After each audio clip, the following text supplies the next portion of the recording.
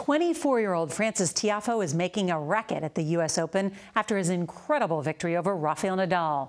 The Maryland native now heads to the quarterfinals, but that's only part of his story. Here's CBS's Nancy Chen.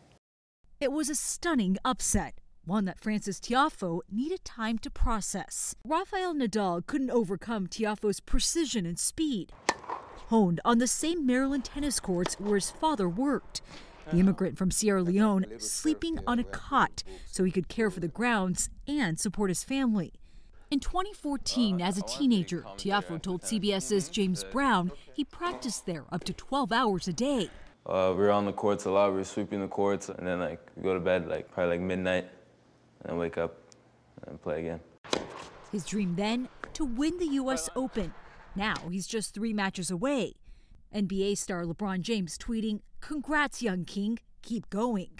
High praise for the youngest male American to make it this far in the U.S. Open since 2006. Nancy Chen, CBS News, New York.